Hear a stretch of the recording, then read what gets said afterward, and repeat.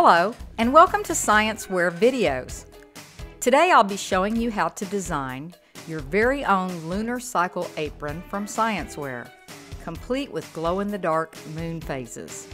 So let's get started. Here is a list of materials you will need to complete the glow-in-the-dark Lunar Cycle Apron or t-shirt from ScienceWear.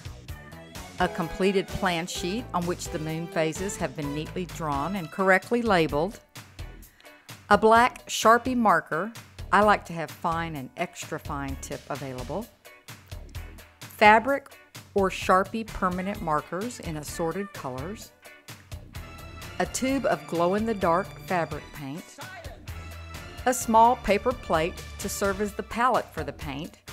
Covering the paint with a small piece of aluminum foil makes for easy cleanup. A small paintbrush with stiff bristles, or Q-tips if you want disposable paintbrushes. A smooth piece of cardboard or heavy-duty paper like a poster board. A couple of binder clips, clothespins, or jumbo paper clips.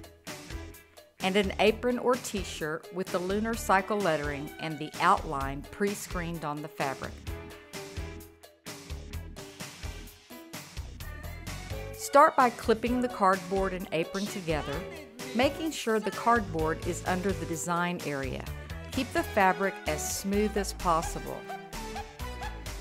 To keep projects from getting mixed up, it's a good idea to write your initials or name somewhere on the fabric. I usually suggest the lower right-hand corner of the apron or the inside bottom seam of the t-shirt.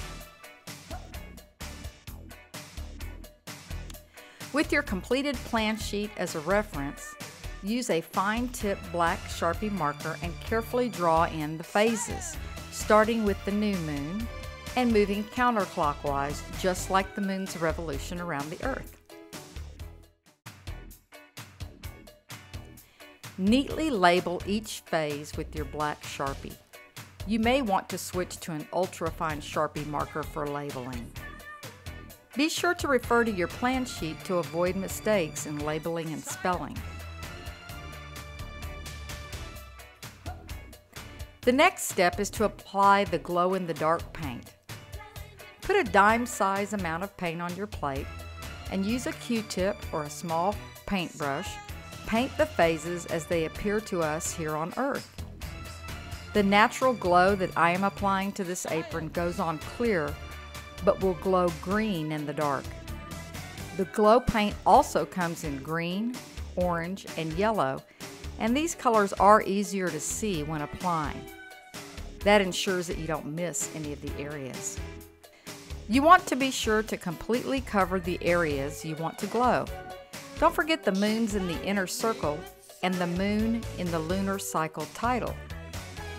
You can even dab a bit of glow paint on some of the stars. I recommend you go back and add a second coat of glow paint for full coverage. This is a great place to take a break or stop for the first day so the glow paint can dry completely.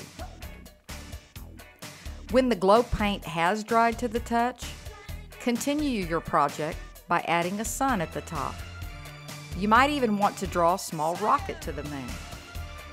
I like to have sample clip art images for a guide to freehand or trace. Color the sun, rocket, earth, and lettering with fabric or Sharpie permanent markers. I've tried using other brands of permanent markers other than Sharpie and found they are more likely to bleed and fade even when setting the ink with the iron. For this reason, I recommend markers specifically labeled for fabric or Sharpie permanent markers. This last part is optional but highly recommended. You can find crystals paint at Walmart or any of your local arts and crafts stores. It comes in a variety of colors, but the clear crystals, sometimes labeled as diamonds or icicles, is my favorite. It can be applied directly over any marker color and dries quickly, giving a touch of iridescent sparkle. To this apron, I also used a small amount of yellow crystals to enhance the sun's rays and to add additional twinkling stars.